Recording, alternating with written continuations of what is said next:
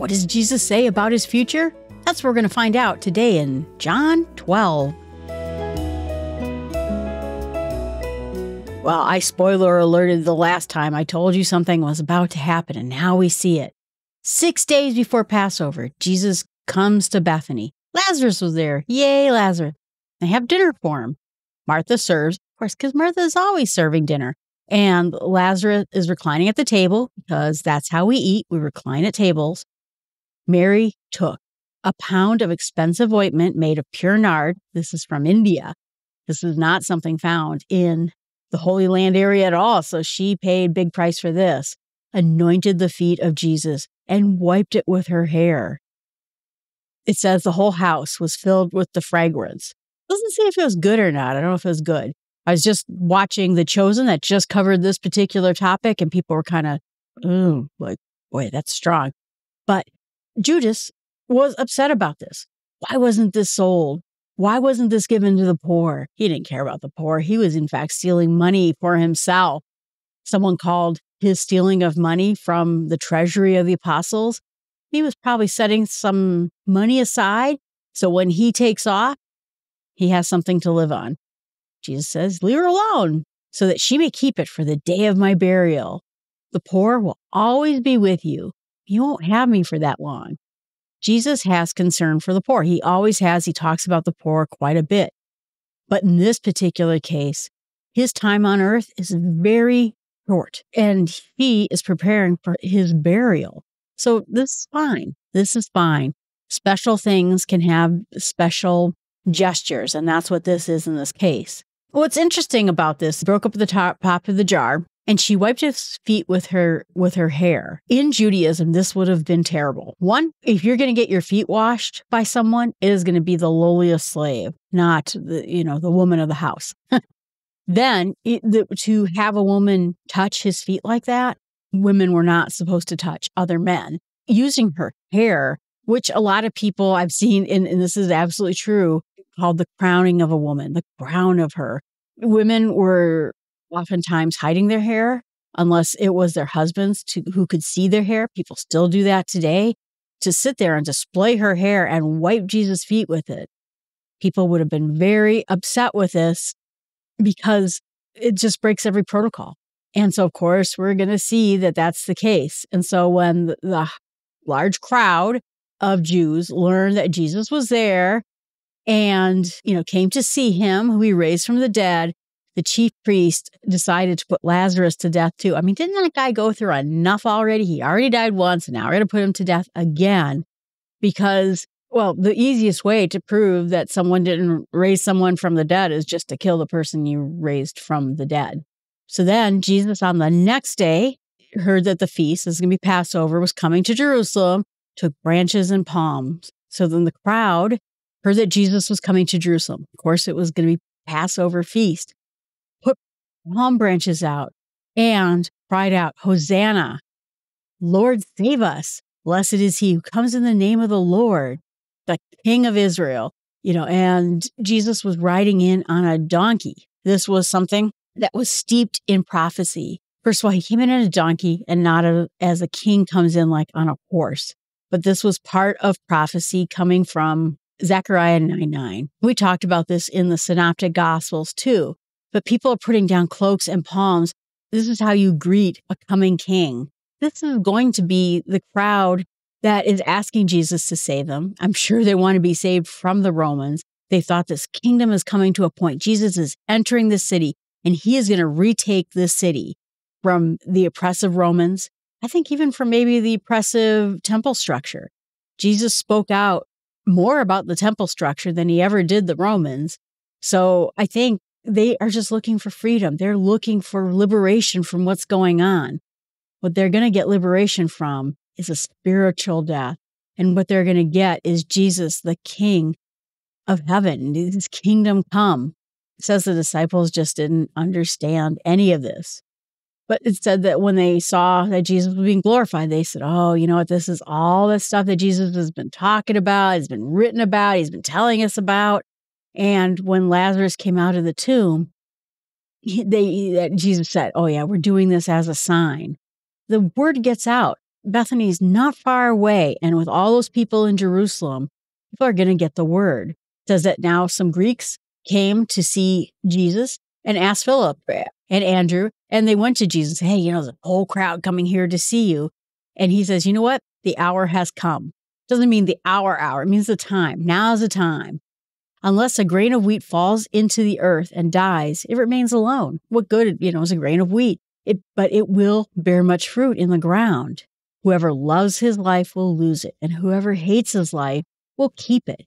Anyone who serves me must follow me, walk in my footsteps, and that footsteps are about to take up the cross and die.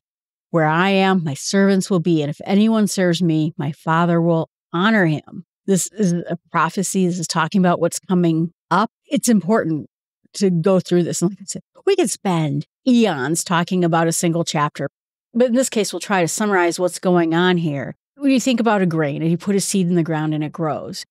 When I was reading this and my friend and I went hiking, I saw this perfect dandelion. And it made me think that dandelion was a yellow flower, right? This is going to be the worst analogy you hear all day. And it eventually turns into the poofy type of dandelion, which means the flower died. And now it is just exposing the seeds. A big wind comes, all the seeds are going to fly everywhere. Flowers have to die in order to produce their next generation of flowers. Jesus is saying in order for the wheat to produce its next generation, it has to die. And all of you who are going to follow in my footsteps, this is going to happen to you too. But he says his soul is troubled. And what do I say? Father, save me. Save me from this hour. Again, not literal hour, but this time. But that's the purpose. I came for this entire purpose, which is what is going to happen next. And to do this, to glorify his Father. And then it says a voice comes and says, I glorified it and I will glorify it again. And the crowd stood there. And some people thought they heard an angel. Whoa, was that an angel? People who see the spiritual and everything. And then some people thought it was a thunder and that it was storming. They couldn't even hear the voice of God calling out. So we hear people who overhear it, and we hear people who misjudged it, and then we hear people who just heard something just rumbled, there was a noise in the background. Jesus says, this voice comes for your sake, not mine. Listen to this voice because I'm not doing this for me. It is all for you. And now is the judgment of the world. The ruler of this world will be cast out. And when I am lifted up from earth, I will draw all people to myself. This is going to be one of those time tracking things. The ruler world, not yet cast out, but this is the very first step to casting out Satan from this world. And when he is raised up to the cross, he's raised up to heaven. That is when he's going to draw everyone to himself. He's going to bring everyone in. It says and John says he did this so that everyone understood what kind of death he's going to face. But how can this be? The crowd says, we've heard the Messiah is going to last forever. How can you say you're going to be lifted up? Who is the Son of Man? Who is the Messiah? You know what? The light is with you for only a little while longer. Jesus is the light. He was the light from the very beginning. We heard all of this. And while you have the light, walk in the light. Don't let darkness take you. The one who walks in darkness does not know where he's going. This is not talking about Satan at this point, but the people who walk in darkness. We talked about why it is good to walk in the light, because you can see God more clearly. You can see yourself more clearly. You can see your situation and other people more clearly. When you're in the dark, you don't know where you're going. And if you have the light, believe in the light so that you too may become the sons of light. Remember, we talked about that in other gospels, about how Jesus is telling other people are going to become the light. But when Jesus said these things, he departed and hid himself. And they still didn't believe him because of all the signs he created. He talked about the words of Isaiah, all of this, all these things that he's doing as part of the prophets, about people believing in him, but they couldn't believe. Their eyes were blinded. They didn't see. I would heal them. I would show them myself, but their eyes are blinded and they don't understand it with their hearts at all. Isaiah saw all these things, spoke of him. And even though all these people believe in Isaiah, studied Isaiah. They just don't even get it, the Pharisees in particular. I think that's why Jesus is so much harder on the Pharisees. And the Sadducees, they didn't believe in the prophets. They only believed in very small parts of the Bible. Reminds me today where there are people who believe in God, but they only really believe in very tiny spots of it. They even will call it the red letter Bible. Oh, we just believe in what Jesus says. Well, you know what? Jesus says a lot of things that they don't believe in either. But their belief is limited because they only believe so much of God's word. The Pharisees at least study the whole thing. They could see this better than anyone, and they don't. And this was told by Isaiah that they're going to be blinded. And so people ask the question, well, why is God saying that he is blinding people? These people want to be blinded. That is their whole point. They want to be blinded. They don't want to see God. They have a hostile opinion of God. They don't want to be there and they don't want to see any of it. And so God essentially is, I guess, in a sense, answering their prayers. This is what they wanted. They want to not see God. They're not seeing God. Reminds me of like some discussion talking about heaven. Why doesn't God bring everybody to heaven? And someone said, well, that would be hostage taking. You lived a life that you don't want to be anywhere near God. You don't believe in God. You don't want God to have control over your afterlife. God's giving you what you want. You wanted this. He's not taking you hostage when you said, I don't want this. And in this case, these people don't want to believe in Jesus. Their eyes are turned away. Their hearts are turned away. They don't get any of it. They got what they asked for. They're getting the exact attitude they wanted to have. But even then, many leaders did believe him. So whatever is happening with the Jewish leadership, they still could have believed. They still could follow Jesus. And many of them did. We know many of them did. And we'll hear more about some of them coming up. But they didn't want to face this accusation from their reputation. They didn't want to be excommunicated from the temple because they cared more about what people thought of them than this. And I think they're going to come to a big reckoning when Jesus dies because their cowardice, their lack of standing up for things. Obviously, Jesus was going to do this, but they could have been someone who followed Jesus, who did the things, took up their cross and followed Jesus, and instead they were afraid. Then Jesus cries out, whoever believes in me, believes not in me, but the one who sent me, believes in my Father, right? Because the Jews, again, believed in God the Father. They missed the part of the Holy Spirit. They missed the part of the Son, the Messiah, the suffering servant who is going to be the Son of God coming to save his people. Okay, so you don't believe in me, but you believe in God the Father. Tell you what, whoever believes me, believes in God the Father. Whoever sees me, sees my God the Father. And I've come into the world for the light. So people won't remain in darkness. They'll be able to hear my words and see what's going on and not reject them.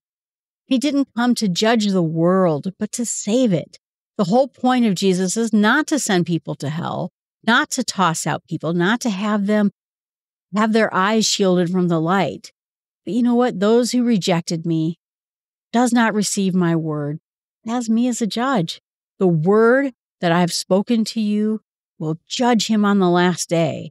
So for anyone who doesn't believe, you're going to be judged by that word, by Jesus. I'm not speaking out on my authority, but the Father who sent me, a commandment, what to say, what to speak. I know his commandment is eternal life. What I say, therefore, I say as a Father has told me. This is all ESV. He is just telling the one-mindedness, the words that are coming from God the Father, he's doing his bidding. And if you believe in God the Father, you believe in me. And if you believe in me, you believe in God the Father. We are saying the same message. Wow. So what I'm going to meditate on are people who are like the people mentioned in Isaiah, who heard but didn't believe. Eyes were blinded and their hearts were hardened. We have seen so many people get healed by Jesus, resurrected by Jesus. Death cannot overcome him. Blindness cannot stop him from healing people. He can overcome blindness. But these people pick blindness for themselves. Wow. And I pray that I may never be so blind to my own opinions that I constantly reject what God has given me. I avert my eyes. I harden my heart. I reject everything that he stands for because I want to listen to the things I want to listen to. And what I'm going to share with others is the fact that Jesus came into this world with people cheering for him, putting down their cloaks. Some of the people who were yelling Hosanna just a few time periods before are going to be the very same people calling for his crucifixion in a couple of days. People are fickle, and they have to keep their eyes focused on Jesus, look into the light, and stay away from that darkness. All right, everyone, thanks so much. I appreciate you listening to the podcast. Please remember, I have other podcasts. You can find them all at abetterlifeinsmallsteps.com.